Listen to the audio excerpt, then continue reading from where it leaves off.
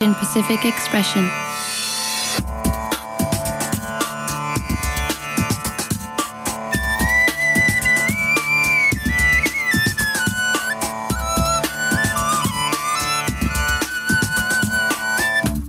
Community and cultural coverage. Music and calendar. New visions and voices. Coming to you with an Asian Pacific Islander point of view. It's time to get on board the Apex Express. Welcome to another edition of Apex Express, bringing you an Asian and Asian American diaspora perspective from around the world. I'm your host and producer tonight, Preeti Mangla-Shekhar. On tonight's show, we unpack the historic farmer protests in India that have been ongoing for nearly 2 months now, and is probably one of the largest protest movements in modern history. Later in the show, guest producer Diana Cabden exposes the health inequities around the pandemic, particularly around how Asian American communities in the state have been impacted. Stay tuned.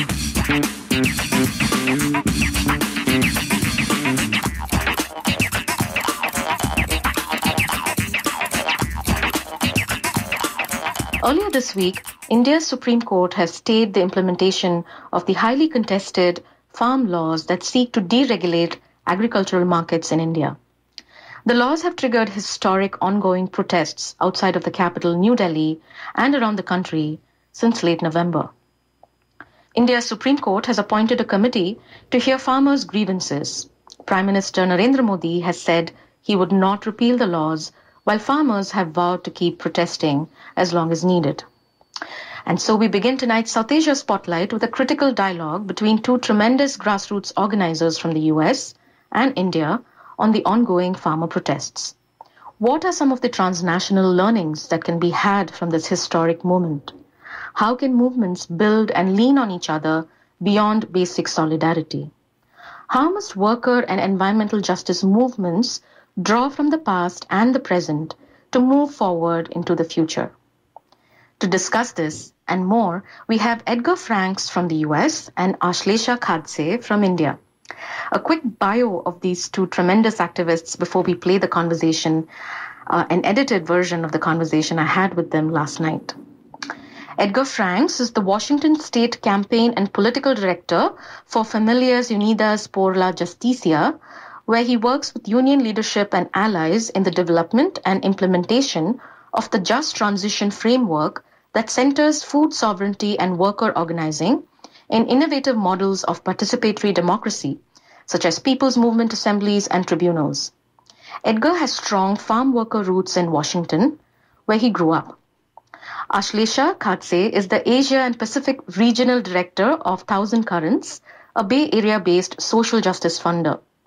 She's based in Goa, India, and over the last decade has been involved in a number of social movement alliances and organizations linked to food and farmers' movements, including La Via Campesina's agroecology school in South India.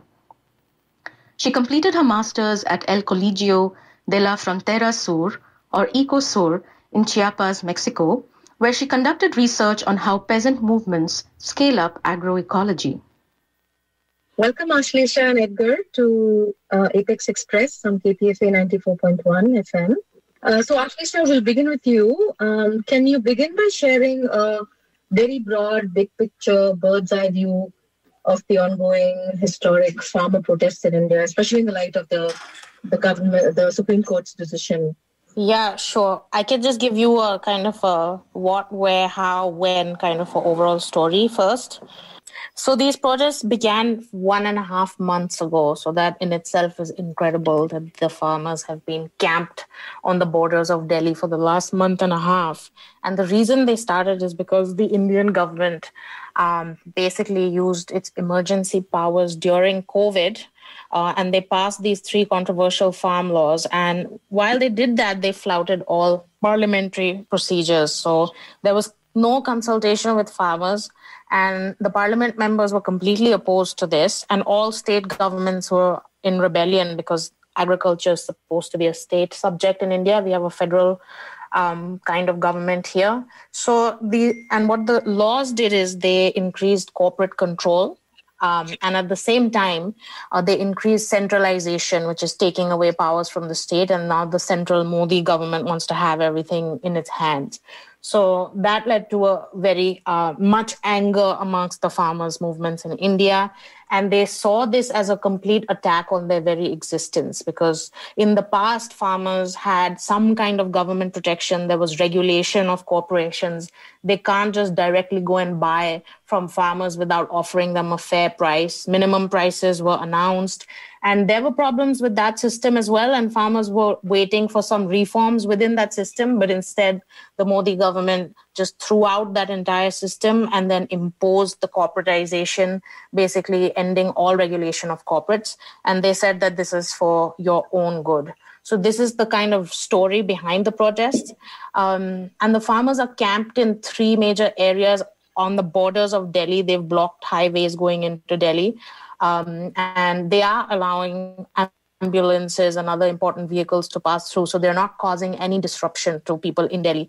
And the interesting thing about these protests is that they are absolutely non-violent.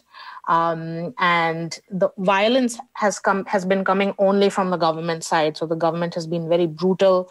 They've used water cannons, tear gas. They've been hitting farmers. They've tried to set up so many barricades while farmers were walking to Delhi. Even now, they're trying to do that as more and more farmers pour in. And the government has also used mediatic violence. So the government has been labeling farmers as militants, as separatists, as terrorists, and all this kind of nonsense. And basically, it has not stuck. Their attempts have failed. And farmers are at the moment holding the moral high ground and the respect of Indian society. And these protests they're unprecedented because of the kind of support that has come in from the middle classes of Delhi and of North India, of students, of environmentalists, of trade unions. And there's been a lot of class, what I call cross-class and cross-caste.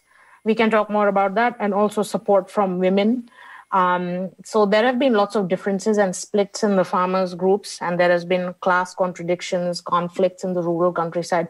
But for this protest, everybody has put aside their differences, and they've decided to join hands because they see the struggle of rural India against the corporates and against the authoritarian regime as the major struggle at this point in time. Non-violent, in a time of a pandemic, people just rallying together, and the kind of stories that have been coming out on the ground that social media has captured has just been unimaginably, just really was like mind-blowing to watch it.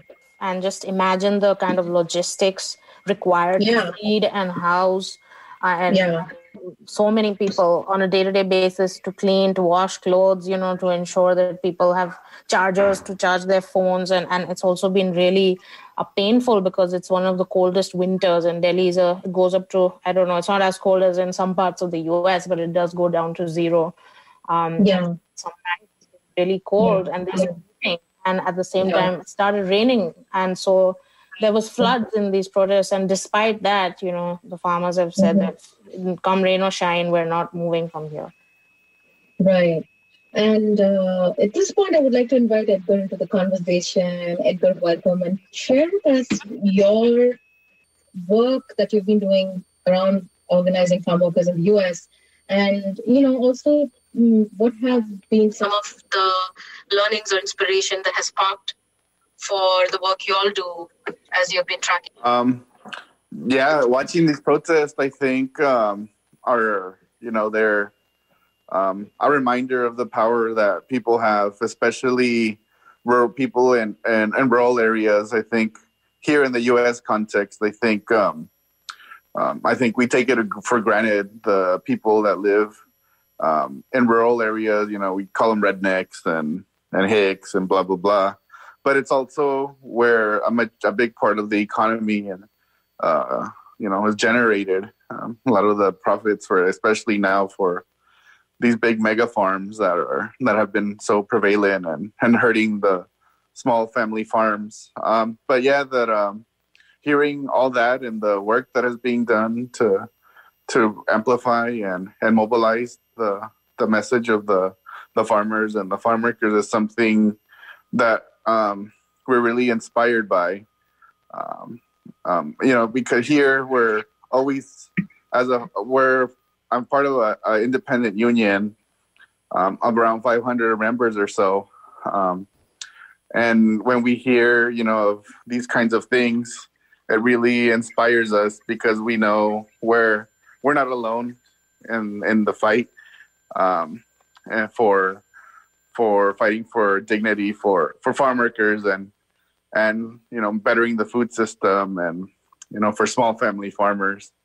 So hearing this and seeing the pictures and the videos and the tenacity of the farmers and the workers together, I think serves as a big inspiration for us and something that we can learn from as we, the social movements in the U.S.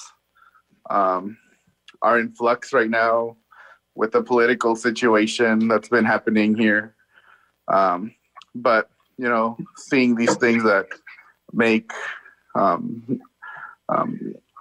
gives us a chance that knowing that we can organize and be effective even in challenging times and desperate times of political uncertainty and the time of COVID. So and it's definitely something that we want to learn from and also help amplify here in our communities.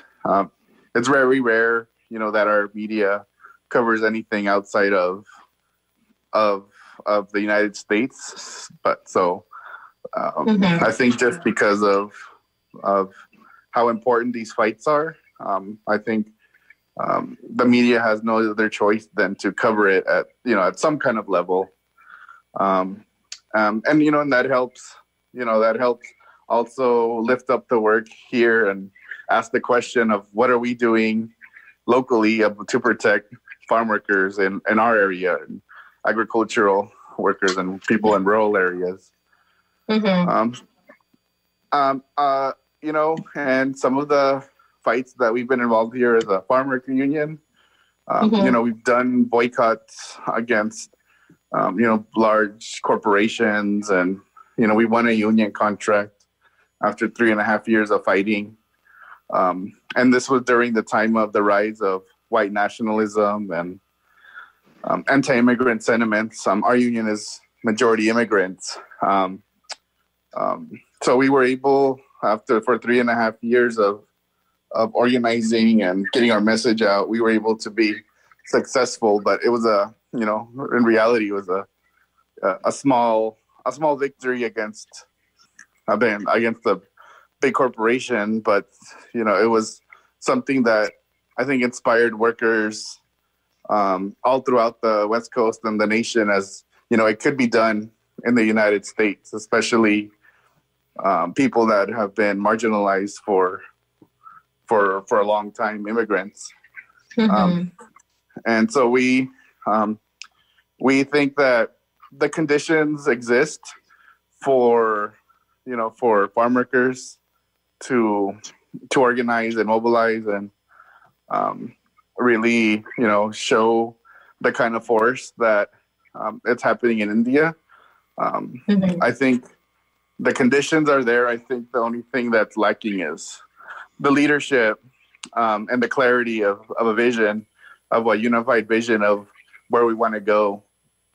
I think we're starting to see a little bit, especially around the time of COVID, about protecting the health and safety of farm workers, and, because agencies and the government definitely not going to do that. So only the people can look after the people. So, we're in this moment right now of re-envisioning what a modern day farm worker movement looks like in the United States. That one that is not just contained within the U.S., but has the potential of, aligning and being in solidarity with international movements like the one in India.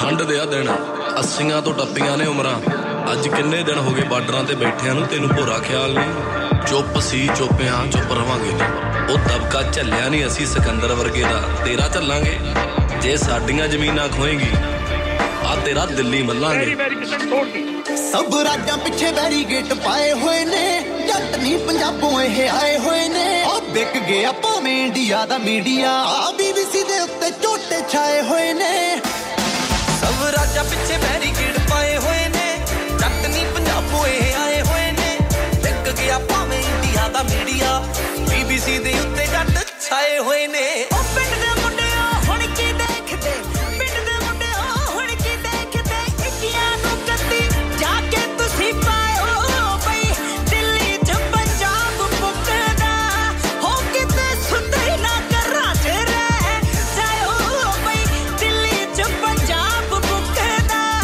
ਹੋ ਕਿਤੇ ਸੁਣਦੇ ਨਾ ਘਰਾਂ ਚ ਰਹਿ ਜਾਇਓ ਬਈ ਦਿੱਲੀ ਚ ਪੰਜਾਬ ਪੁੱਕਦਾ ਟਰਾਲੀਆਂ ਤੇ ਆਉਂਦੇ ਜੱਟ ਚੜੇ ਬੱਲੀਏ ਕਿੱਥੇ ਕੰਗਣਾ ਤੇ ਕਿੱਥੇ ਕੜੇ ਬੱਲੀਏ ਟਰਾਲੀਆਂ ਤੇ ਆਉਂਦੇ ਜੱਟ ਚੜੇ ਬੱਲੀਏ ਕਿੱਥੇ ਕੰਗਣਾ ਤੇ ਕਿੱਥੇ ਕੜੇ ਬੱਲੀਏ ਢੋਲ ਮਾਲ ਫੱਪ ਪਏ ਕੰਬੇ ਉਹਨਾਂ ਦੇ ਪਤਾ ਲੱਗੂ ਸਿੰਘ ਕਿੱਥੇ That was a Punjabi song track called Kisan Anthem. Kisan means farmer in Hindi and Punjabi. You're listening to Apex Express, the only South Asian and Asian American focused show on KPFA 94.1 FM and online at kpfa.org. Ashlesha, I was wondering if you had any specific questions to Edgar around the kind of work that they've been doing in the US. Yeah, I think I have questions for Edgar surround what's going on in the US, because I think the model that's being fed to farmers in India right now is that we are trying to ape the model in the United States. And I think it comes from this general paradigm that the less people are involved in agriculture and the more they are involved in industry, that is somehow a sign of a developed country. And in the US, of course, historically, I've seen that a lot of farms have closed down and only about 1.5% of the population is engaged in agriculture. And in India, it's about 60%, and they're trying to go in the same direction. Farmers are happy in the US. So I really want to know from Edgar, what is the situation? I also read that debt is very common amongst farmers, and there's also the rural farm suicide in the US is higher than the normal population. So there is some kind of a crisis as well. And I wonder if... Yeah, I think that's exactly right, what's happening in the US, where we used to have, family-sized to mid-scale farms, and those are disappearing. I think, if my memory serves correct, I think in the United States, 1,000 farms go out of business, or every week or something like that. It's like an incredible number, and a lot of these big corporations, Monsanto, if you're in doing poultry, it's like Tyson and all these big beef producers, and they start buying up all these farms. But they start doing kind of like almost like a sharecropping model, and a heavily industrialized way of producing food that's not good for the environment. It releases a lot of pollutants into water, into the air. And it's inhumane, not only for the animals, the way they get treated, and the land, and the way that the food is produced, but also for the workers, just putting a tremendous amount of stress on the workers. So, but yeah, and when workers do try to organize, farm owners, or their managers do say, we can get a machine that can pick all these berries. We're just giving you this job right now because we're trying to be nice to you. But there's been, the last couple of years, there has been a move, especially in berries and apples, things that are usually hand harvested, to move into mechanization, which is displacing thousands and thousands of workers. And I think more and more companies are looking into technology as a way to solve their labor problems. Mm-hmm. But I mean, it has ramifications because then you displace workers that had depended on these jobs for many, many years, or workers competing, asked to, produce more than physically capable of, to stop the threat of a machine taking their job. So these are kind of some of the on the ground issues.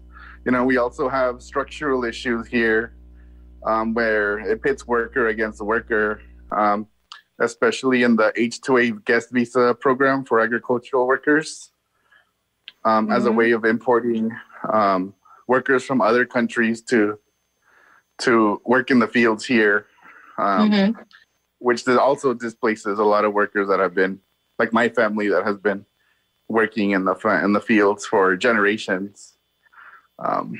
So there's a move by farmers to use this H-2A visa program because it is so one-sided to the employer, as a way to extract more labor from workers while paying them less. So, I think the industry is definitely very advanced here in the United States, and using technology and any kind of measure that they can institutionally to really keep at bay a farm worker movement from organizing. So, and you get around 60 to 70% of the workforce is undocumented if you're doing in agriculture here. So there's a hesitancy to really be public about of your organizing or your tactics or taking on a farm, and because of fear of deportation. So that serves as another check. But we're like we said, I think that the conditions that are laid out in front of us are perfect for a time to organize and to really think about what 21st century organizing with farm workers looks like. And I think a lot of that does entail working with small and family farmers, something that we haven't done much in the past because of how you were saying there's those class conflicts. Yeah, I mean, hearing you talk, Edgar, I'm just like, how fascinating and disturbing it is that there are different intersections, right? In the US, it's about immigration, whereas in India, it's caste and gender that are the very strong lens through which we need to look at this issue, right? So given this reality, like how, while on the one hand, there is a lot of parallelism between what's unfolding in India and what has happened in the US around agriculture and its industrialization and its devastating consequences, what can be the lessons learned that from the US's experience that we can then use to map on to keep this going? Because now we have had like a temporary victory, but what next, right? And that was my question to you. Like, what are the next steps as this movement continues in India? And how can global and international movements, including in the US here, support these and beyond solidarity, right? There is the solidarity piece, but how can we really build the momentum because capital, I was telling Edgar earlier, like capital just flows freely and is always co-opting and growing, right? The way tech companies have and so many other, the current transnational times we live in, but labor and other movements are yet to do that. So in that sense, I was interested in seeing, Ashlesha, how can, global movements be more intentionally supportive of what's happening in India around these movements? Yeah, so specifically around these protests, or I can say that international solidarity. Yeah. So this movement is I would say it's not what the usual movement is. It's very different. The whole face of the farmer movement has changed in these last 1 month because I don't think the farmer movement had asserted itself in this way. And as I said, there were different factions. Each one was doing its own thing. There have been lots of splits. The labor movement has been organizing separately. Women were, missing in all pieces. And what we're seeing now is a kind of solidarity being built because the common enemy is now the corporate and the authoritarian state. So we're seeing a change in the face of the farmer movement as well. And in terms of global solidarity, I think it's very, very critical at this juncture. Some people have been asking me how they can support the movement, whether they should, send funding. And one important point to note for all our listeners is that funding is actually being used by the Indian government to delegitimize social movements in general. And any social movement that receives any foreign funding, even if it's for an individual, they say foreign funded movement, and somehow it's not legitimate, and they use it legally to ban the protests. So in terms of these protests, farmers movements have requested international solidarity more in terms of raising awareness within their own countries through the media, like this conversation that we're having now. And also pressurizing their own governments to then pressurize the Indian state as well. And also to fight this system in their own countries, because we are all victims of the same kind of global agribusiness-led food system. And as Edgar already showed us what's happening in the US in terms of mega farms and which are now making workers obsolete, the same kind of process is taking place. And at the end of the day, it's the same corporations, whether it's Monsanto or whether it's Tyson, that are functioning in all our countries, use the rights of both farmers and of farm workers and basically control the food system themselves. So the global solidarity and the global social movement, particularly like Via Campesina is trying to build, and in alliance with other sectors as well, they're all, I would say, very critical right now. Lots of to think about, lots of food for thought, Ashlesha, to use a pun. Yeah. Edgar, do you have any follow-up responses or questions to Ashlesha as before we move on? Well, yeah, I think my question would be, just seeing the amount of people that have taken the streets. And, that's something that we never see here in the United States, especially a movement that is agrarian in nature. We see once in a while, we see, we don't see many protests from farmers per se. And if they do, it usually takes kind of a reactionary, kind of a right-wing tone to it. But I mean, really curious to hear about how India has been, organizing, I don't know for how long, but to see the amount of people out in the streets and that kind of building those kind of intersectional, that intersectional movement, all in support of farmers. And yeah, just curious to see what kind of, base building has been taking place for, I don't know, and for how long. Yeah, that's a great question, and I don't know if I can do justice to it, Edgar, but I'll try.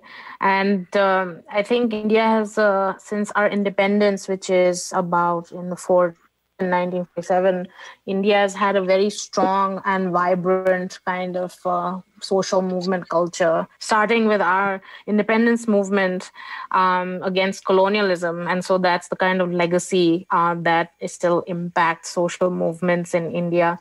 And the other side to this conversation is about the agrarian population. And India is still about 60% people involved in rural areas, which is way larger than, I think, the US.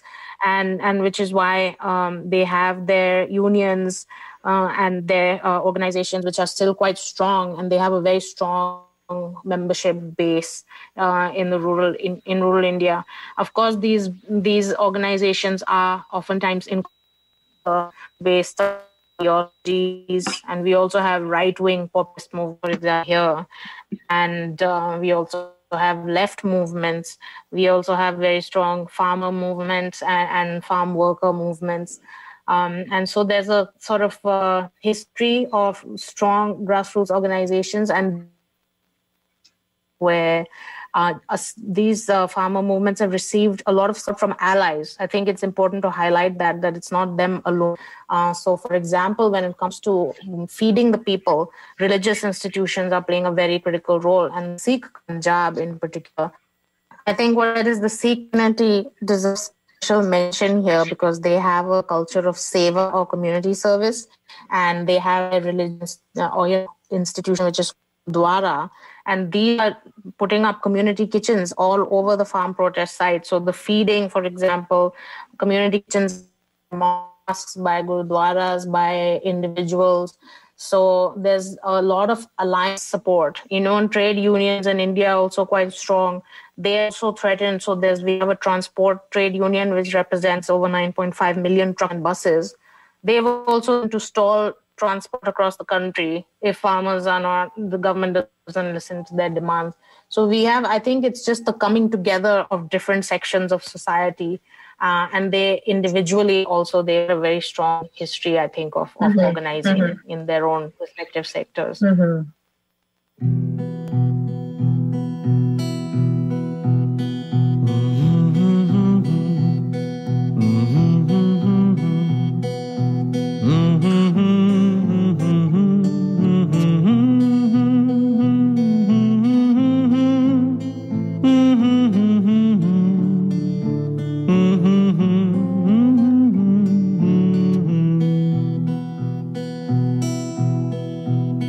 असा निकले छड़ सारी फिकरा गांदे आए जालिम वापस जाओ जाओ जाओ मिट्टी दे कण कण विचों है आंदी ऐही गूंज है जालिम वापस जाओ। पहले भी कभी रोटियां बनाई थी ऐसे? नहीं, ये तो मोदी सरकार ने बनवानी सिखा दी है। सानू आकेरन स्याकाली राता ऐही सवेर दी पुकार वापस जाओ जाओ जाओ जागी अवामुन खैर मनाओ सब दी ऐही हुंकार वापस जाओ। सुनेगा सरकार नू सुनना पड़ेगा।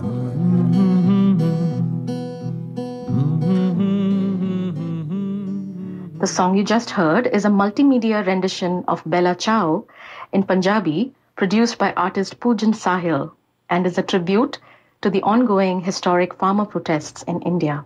And as an edited discussion I had with grassroots organizers Edgar Franks from the US and Ashlesha Khadse from India. To listen to the entire 40-minute discussion, please visit our archives on kpfa.org.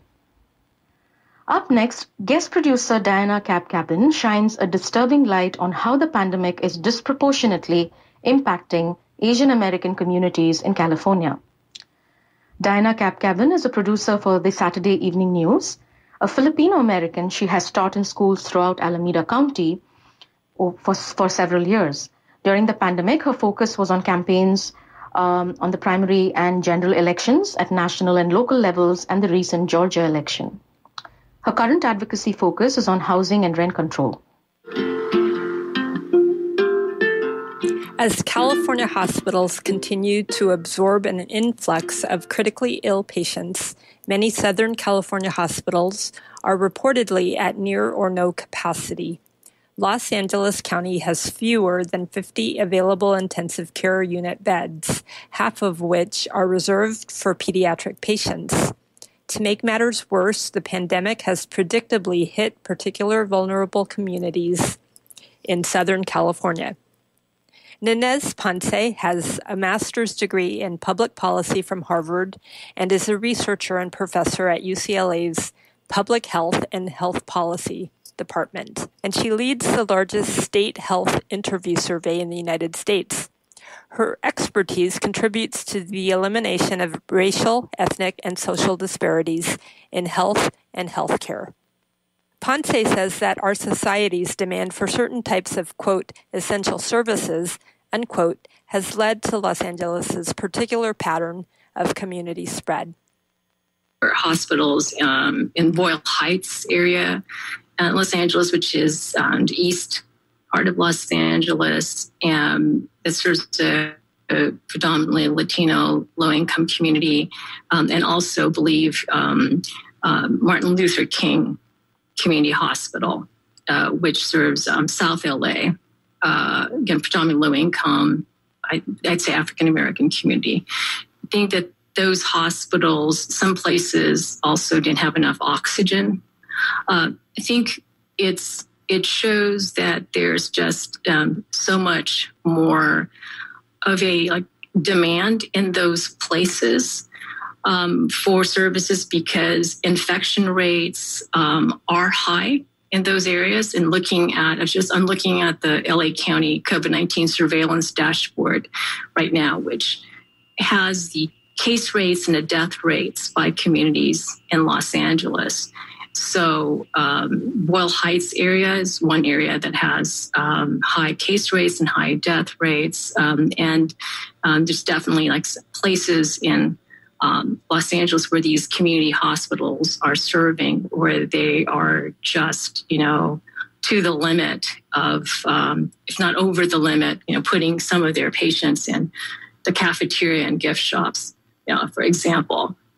So I think it just shows that these hospitals are just really strapped because the virus the pandemic is really at the worst in those areas in Los Angeles.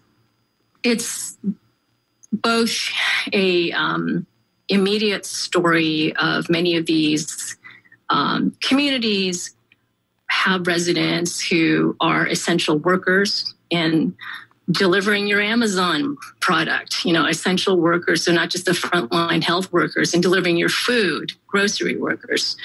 So it becomes then this janitorial staff. So these essential workers then tend to be, from communities of color. And then the other is LA. I think a lot of people think LA is so vast, with 10 million people, but it's quite dense. And there are pockets in Los Angeles where there's overcrowded housing and multi-generational families, particularly among immigrant communities, particularly among poor communities. So it's trying to cope, with affordability of housing.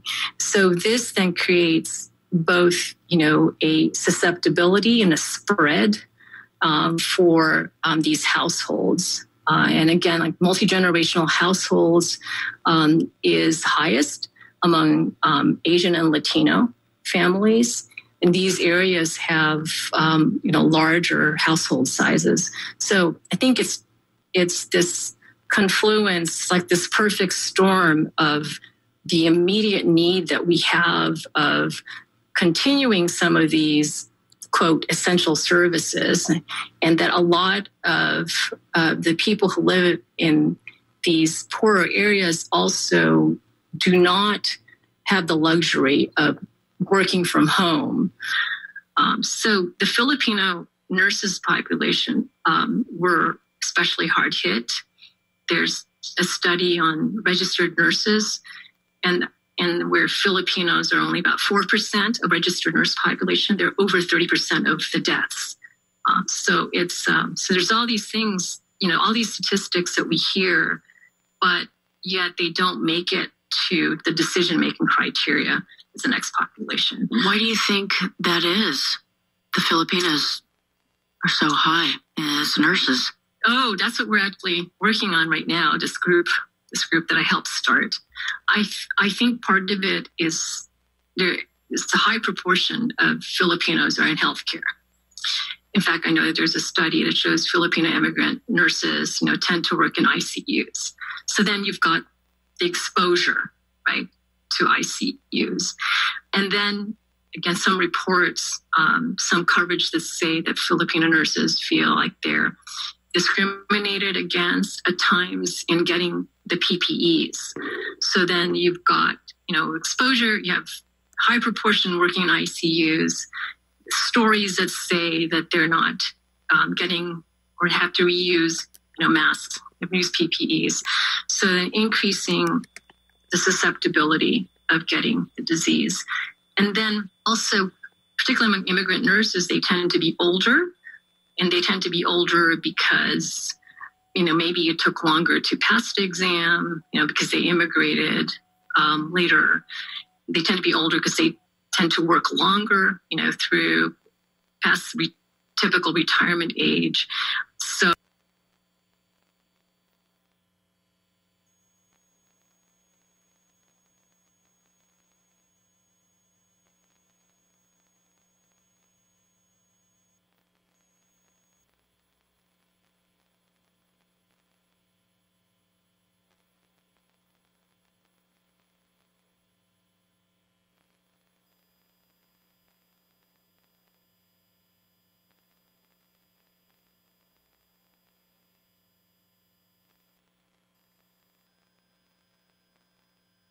roots of the Philippines being a former colony and actually bringing in Filipino nurses to fill our nursing shortages in the United States. So it's a very sad and long story and untold, not cemented in administrative data where a lot of the policy making inputs are in place. Some systems are in place that have been historically racist and currently racist. And so ensuring that also race perhaps can be part of this allocation criteria, because typically most government policies, are income-based and place-based, but not necessarily race-based.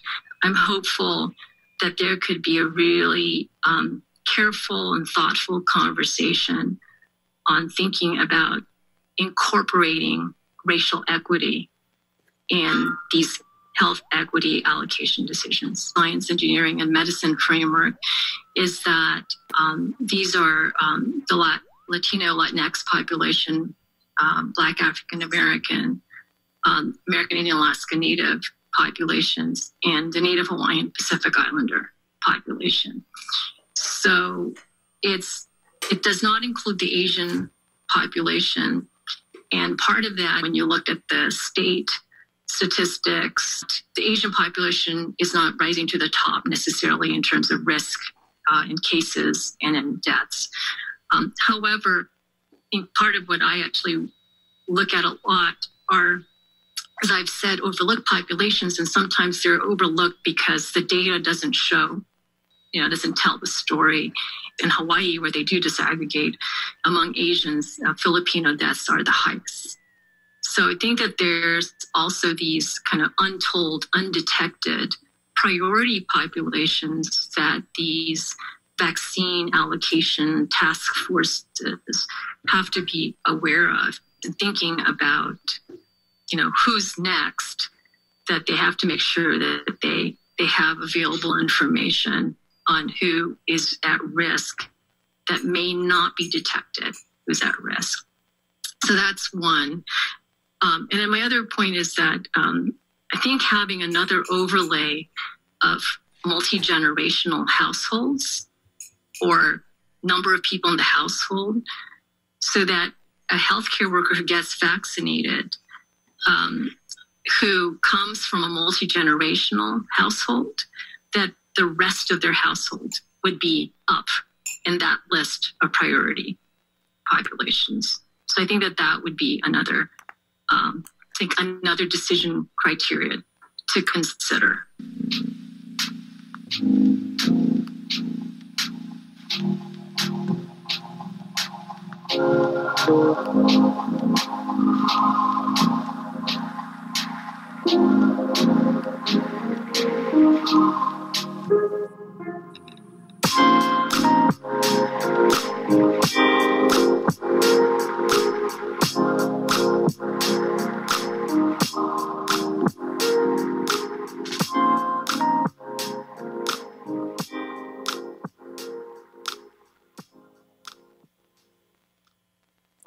Although California state data exists for a few minority groups, Ponce says that the decision-making criteria does not include overlooked populations where there are high rates of death occurring within Los Angeles County's dense population, where wide racial and income disparities exist, that the vulnerability of Filipina nurses exists because of historic racial, economic, and social reasons not widely understood or acknowledged by the Department of Health. According to Ponce, California's COVID-19 response, including vaccine distribution, should also be based on untold, undetected information that UCLA is currently investigating. From the National Academy of Science, Engineering, and Medicine framework is that these are the Latino, Latinx population, Black African American, American Indian, Alaska Native populations, and the Native Hawaiian Pacific Islander population. So it does not include the Asian population. And part of that is because, when you look at the state statistics, that it's not, the Asian population is not rising to the top necessarily in terms of risk in cases and in deaths. In Hawaii, where they do disaggregate among Asians, Filipino deaths are the highest. So I think that there's also these kind of untold, undetected priority populations that these vaccine allocation task forces have to be aware of and thinking about, who's next, that they have to make sure that they have available information on who is at risk that may not be detected, who's at risk. So that's one.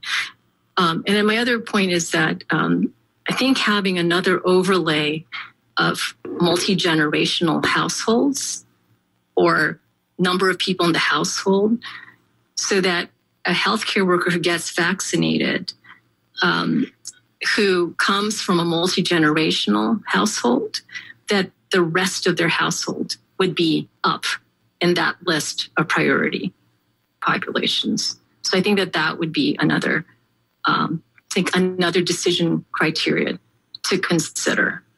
Some communities, more towards the West, and there's affluent communities where you're seeing very, very low case rates, very low death rates, and then you have this extreme of even way above the average that you're seeing in the state statistics.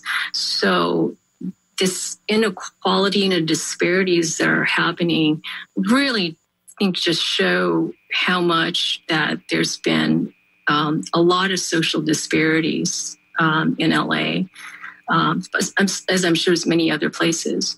And it's, I think it's just a call to really try to understand then that, first of all, health insurance coverage as well is, even though we have the Affordable Care Act, immigrants and non-citizens who may not be able to, enroll in Medi-Cal, for example. So you've got coverage, healthcare coverage disparities. You have food insecurity disparities. You have housing stability disparities. So all of these are just kind of basic, essential needs that I think if we had done a better job in trying to address that prior to the pandemic, that perhaps, some of these hot spots that we're seeing that are dividing, communities, by color, dividing them by socioeconomic status, that some of that, may not be as pronounced as what we're seeing now. This pandemic has really put that, right in front of our faces.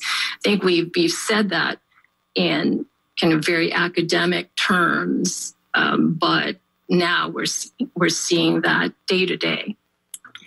I think also the Biden-Harris administration is going to do its best to preserve the Affordable Care Act, and that gets at ensuring that that there's coverage to as many people, many families, children as possible. So I'm hopeful that I think, again, it's going to be more equity centered. It's going to be a tough job, kind of dealing with this pandemic. But I do think that thinking about allocation of resources, both from, what is the most effective, like should it go to the most, afflicted places, the most populous places, is really important. But in addition to, for example, vaccine allocation is going to go to, frontline healthcare workers and then nursing home residents, and also acknowledging that some systems are in place that have been historically racist and currently racist. And so ensuring that also race perhaps can be part of this allocation criteria, because typically most government policies, are income-based and place-based, but not necessarily race-based. I'm hopeful that there could be a really careful and thoughtful conversation on thinking about incorporating racial equity in these health equity allocation decisions.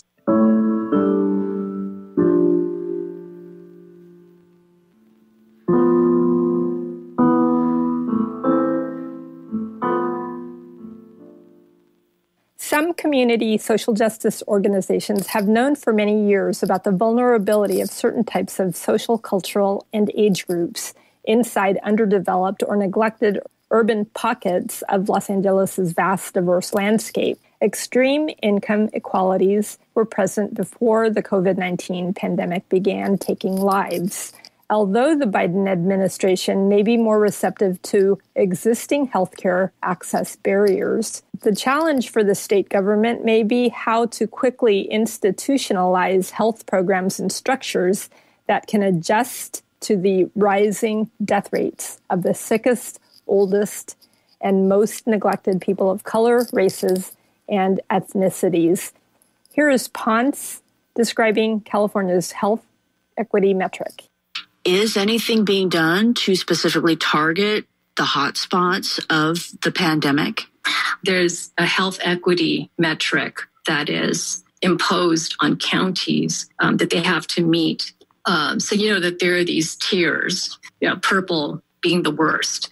And to go to a less restrictive tier, you have to meet, say, the test positivity rate has to be a certain level before you can go to the next tier. For the Blueprint for a Safer Economy, I think it was September, that there was a health equity metric that was an additional criteria to move into a less restrictive tier. And this health equity metric is based on Healthy Places Index, where the poorest geographical area through this Healthy Places Index, so the sickest places, also had to meet the certain criteria on test positivity rates, for example, before a county could move to a less restrictive tier. So it wasn't just the average, but it also was, you wanted to make sure bottom sickest quartile in this healthy places would get to that point. In principle, it assures that if a county has resources and they have to decide how to allocate them, then it behooves them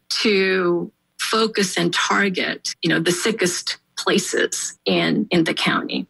I believe California may be the only state that has this health equity metric. So I think that there should be some, income support, as well as support to landlords, so that they would allow then their renters, to waive, rent. It's so tied to the economic recovery, getting out of this pandemic, as we're seeing everybody has to be healthy in this pandemic in order for us to get out of it.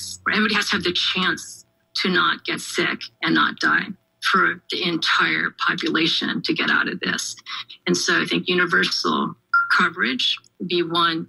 And then just ensuring that there's the basic needs of food and housing security. The stimulus to families, regardless of immigration and documentation status, is one way of fighting, the pandemic.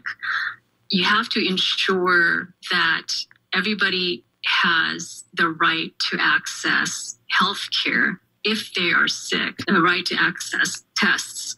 And if you have these barriers because of, your immigration status or documentation status, then you're not going to stop the pandemic that way. So you need that universality of access to care to ensure that there is, that people are going to get tested, that if people have symptoms, that they're going to get care, and that when they get care, that, it's that the coverage is there to ensure that they get quality of care.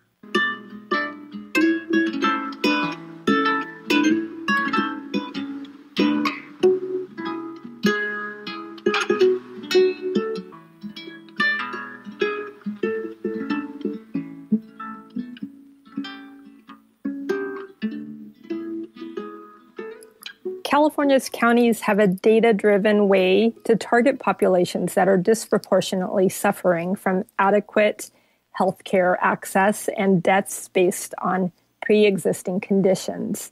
While a Biden administration has said its COVID-19 pandemic response is a top priority, there are other challenges. These are in whether universality of healthcare, housing, and economic needs will be quickly met effectively and efficiently enough using public health measures that have succeeded in other countries. Perhaps COVID-19 eradication may also depend on the Biden presidency's willingness to agree and work for universal health care and economic assistance so that every person has a chance not to die, as Professor Ponce said. In Berkeley, for Pacifica KPFA Apex, this is Diana Cadcabin. Thank you, Diana, for producing this piece for Apex Express. That brings us to an end to tonight's show. I've been your host and producer, Preeti Mangla Shekhar.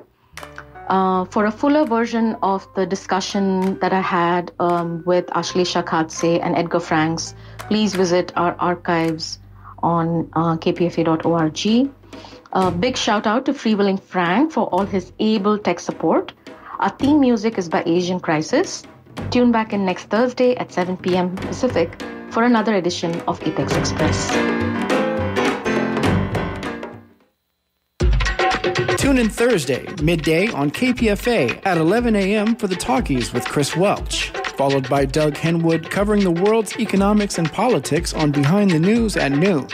Hear in-depth author interviews along with interviews devoted to the arts on Book Waves, Art Waves at 1 p.m. with Richard Walensky, followed by the Visionary Activist Show with Caroline Casey at 2.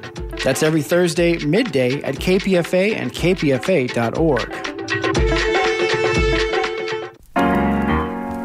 Maybe you've been listening for years, even decades, and you appreciate how important KPFA is in your life. If you're a forward-thinking donor who wants future generations to benefit from KPFA's and unhindered creativity, then join KPFA's Legacy Circle and include KPFA in your will or living trust. For details, visit our website at kpfa.org. Thank you. Betty Lou Cutter, Douglas Brent Roden, George Marcus, Valerie Anton, Anne Rosenbrook. Join our community of local heroes who have stepped up and become sustaining members of KPFA. Can we count on you to become a sustaining member who donates monthly, which helps us lift the voices of the Bay? Join the campaign to support this independent media outlet and reinforce our 70-year history of speaking truth to power. Join us, join our community, and become a KPFA sustaining member, and help cut additional days from our fund drives, and help us stay as vigilant as always. Thank you. Berger, Sandra Carmichael, Lou Preston, Brenda Salcedo. You're listening to 94.1 KPFA, 89.3 KPFB in Berkeley, 88.1 KFCF in Fresno, 97.5 K248BR in Santa Cruz, and online worldwide at kpfa.org. Good evening.